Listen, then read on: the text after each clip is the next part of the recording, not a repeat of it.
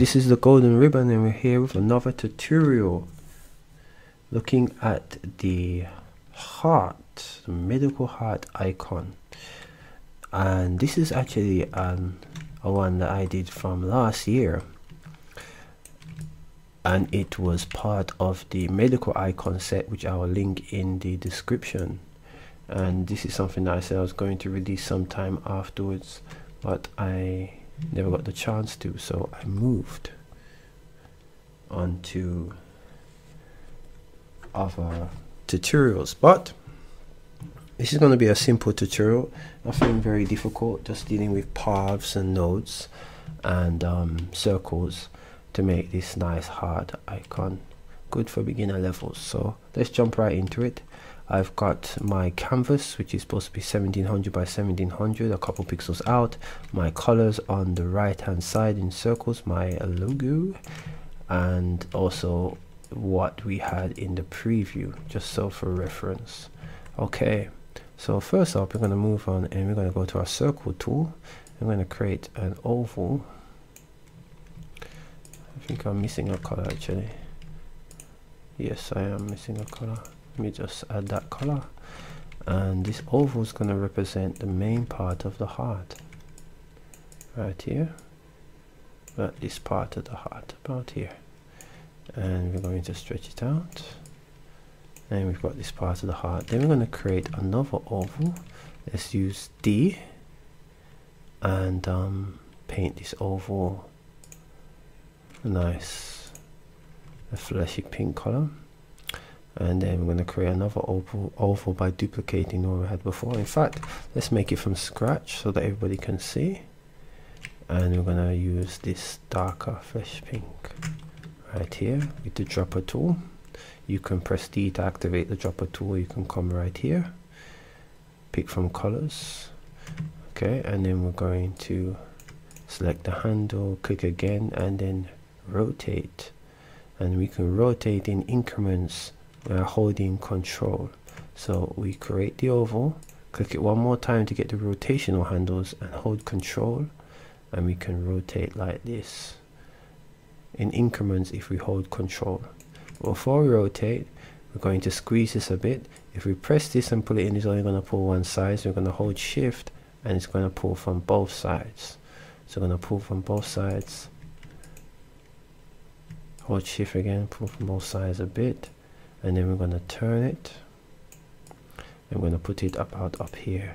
Hold control and shift and pull out and in with your hold control and shift and your left mouse button, and pull right up and in, so you can zoom in, so you can increase the size or decrease the size proportionally to what it already was. Very handy tool. And we're going to put it about up here. Good. Then we're going to create another oval, and we're going to put it about here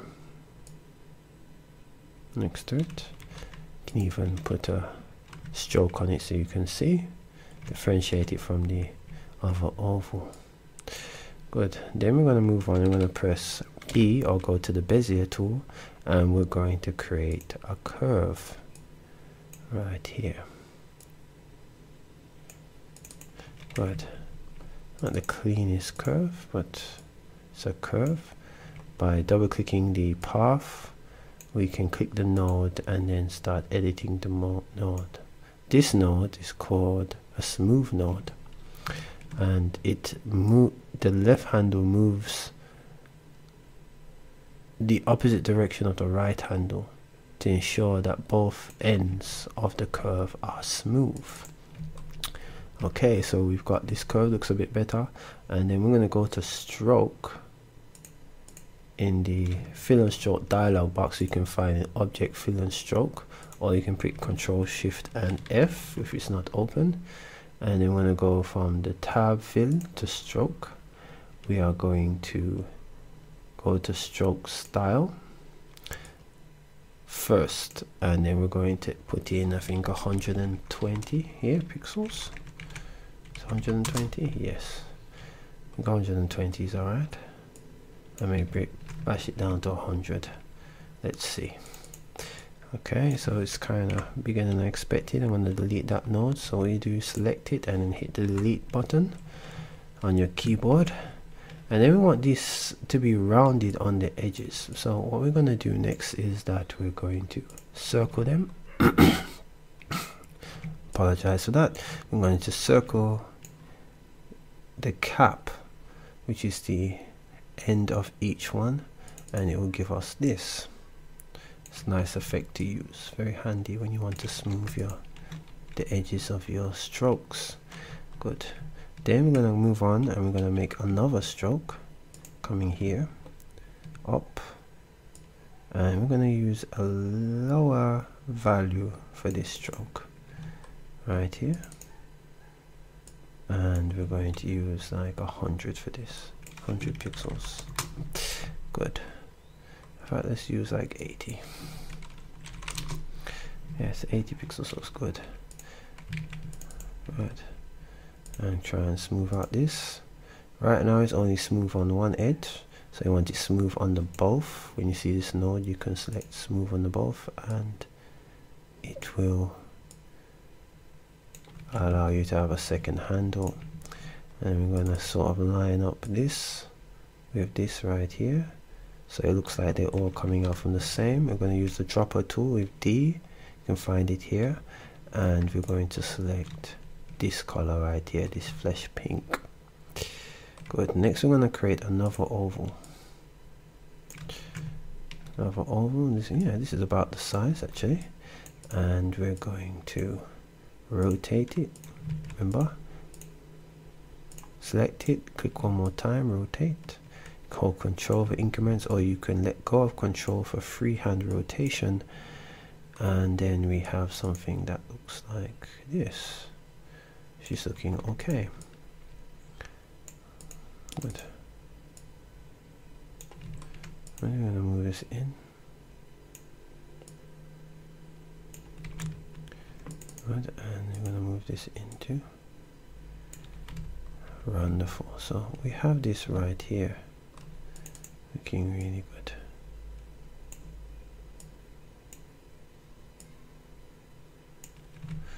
Marvelous stuff. Okay, so with this node, with this new oval that we have, I'm going to duplicate it, and then with Control and D, that Control and D duplicates. You can't see it right now, where we pull it across we can see it, and then we're going to Control and hold Shift, select one of these corner handles, and we're going to pull up. Press D again to select this. It's above the one that we made before, you want it below, so you're going to use our options up top and push it below on the layering scale.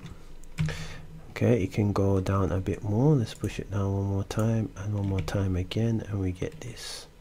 That's looking really good. We'll select both of them using Shift, and we're going to rotate them together and hold Control and Shift and pull this up a bit. Great stuff. Looking really nice already. You can even increase the size of this now. Of our heart, it looks like a little bit like a teddy bear, but we'll get it looking like a heart very soon. Okay, so we got this here, and we want this also to have a duplicate of. We're going to remove the stroke, hold down D and select this flesh pink, use Control and Shift, left mouse click, hold and drag to increase the size. I'm going to put it below. This has a stroke, so we're going to come down here, right click and remove the stroke, and we have ourselves something that's looking more like a heart. The next thing that we're going to move really nicely is that we're going to add this valve right here. So to add this valve, we're simply just going to go B, and we're going to go up here and we're going to look for create spiral path, and we're going to go into triangle in, and then we're going to click from up and down, and this should give us a triangle coming down. Good. looks a bit unassuming here, but we're going to double click and we're going to see this purple node and we're going to pull it out. Good. That will give us a nice curved node, make it look like it's coming out from the outer flesh. So the dissect looks good. That's a very clean dissection. Good. We can even pull out the power a little bit more and then shift it a little bit more, and that looks great. Looks like a valve. Good. So we are pretty much set. Let's move this in a bit. You can even pull this in slightly. Yep. For the heart, we're pretty much set. The next part that we need to deal with very seriously is this part at the top. I'm going to use a square for this one, not a circle. Let's draw the square. I'm going to select this node right here to round the edges, something around here. Hold Control and Shift and left mouse button, scroll up, click to activate the rotational handles. And well, actually first click to make sure I select, hold Control and D to duplicate, Control Shift and C plus the left mouse button to scroll in. Good. Hold Shift to select both of them, Control and rotate your handles and then pull it in. In fact, what we're going to do, we're going to group them also so that they move together, and you can group them with Control and G, or you can go up to Object and Group. So we got ourselves this. I think this could curve a bit more on both ends, but that looks good. Well, so now we got the heart part going on. We're going to move on to the veins and arteries. So I'm going to press B and we're going to draw a straight line. Hold Control while bringing up the line. You can go to Bezier here also. Hold B again, straight line again. Oh, before we do that, we have to get rid of the power stroke. So press B, go to regular Bezier, none. Hold Control to do the straight line. So when you peel up, you don't have no issues. You can also duplicate it. We're just going to duplicate it here for time. And we're going to put this to 100. That looks good. And then we're going to select both of them. Hit D for select to change the color, and we're going to hold Shift so that it colors the stroke, because this is still one big stroke.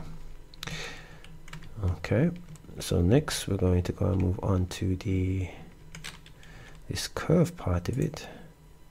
Comes out about here, and I think it's about here it comes out, and it comes about here,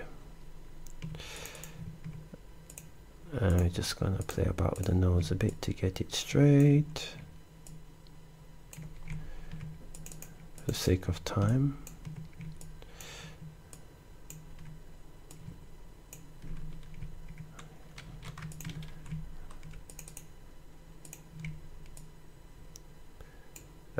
A written breakdown of this tutorial will be in the blog post, so if you've lost anything in this, then you can definitely come back and get information from that. Alright, let's put this to 100 also, see what it looks like. Curves a little bit off, double click it to get into the curves. Good, and then we can begin to fix the curves a bit better.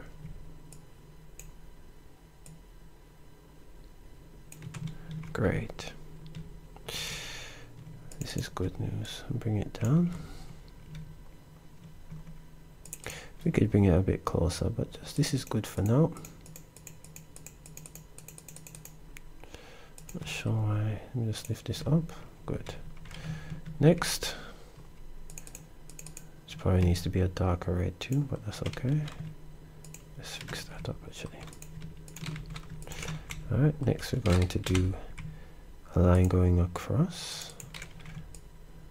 B, hold Control to get a straight line. We're going to make it a lighter red, change it to 100 also. I think it could go to 80.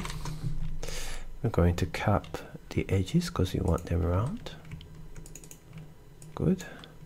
Also, we're going to use B here and stretch out.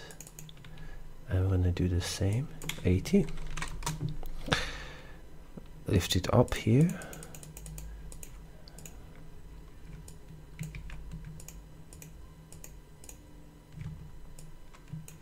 Oh, it's grouped somehow. Alright, you're going to lift this up and bring it down a bit. Hold D, Shift and select the color.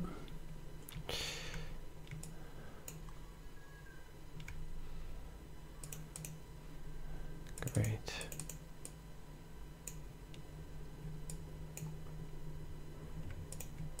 Bring this in a bit. Good. I'm going to have another tube coming out of the heart. Make it about 100 also. Good, about here. Put it below. And we're going to put this below that. Let's give it a different color so that we can see it just for now. Hold Shift, give it a different color just for now. Change it back to the red so that we can see it afterwards. But so this is a little bit to the side. Let's see if we can rotate it. Bring this a little bit to the side. And we have our basic setup. We can even increase this to 120 a bit. And that looks really good. So we got our basic setup of our heart. And we can also add some more on the side too. Everything is basically here. We just need to now arrange it a bit. I'm going to move this to and put this up to 40 in our stroke dialog. We're going to cap them.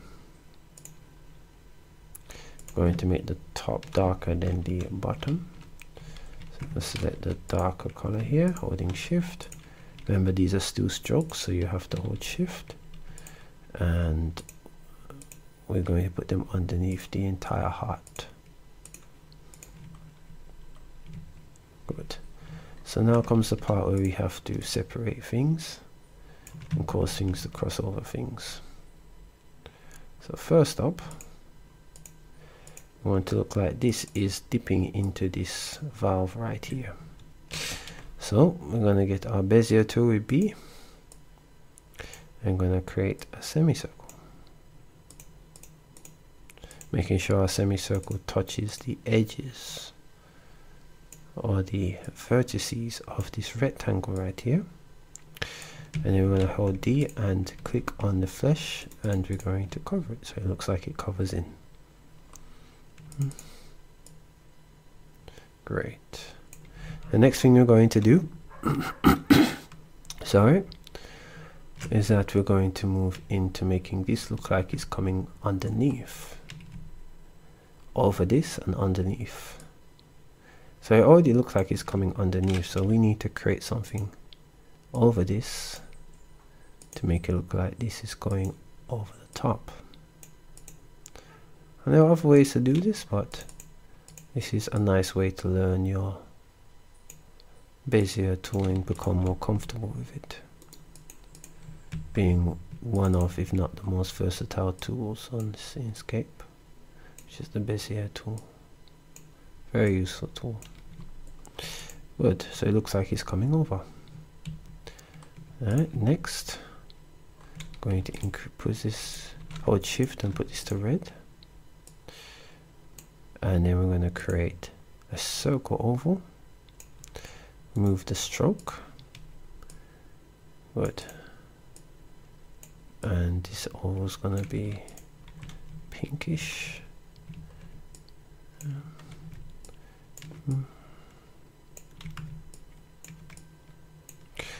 And hold Control and Shift to scale up. Duplicate it. Hold Control and Shift and left mouse and pull it down. Good, and then we're going to use a lighter color in the middle. Great, so the only thing we need right now perhaps is these three things at the top.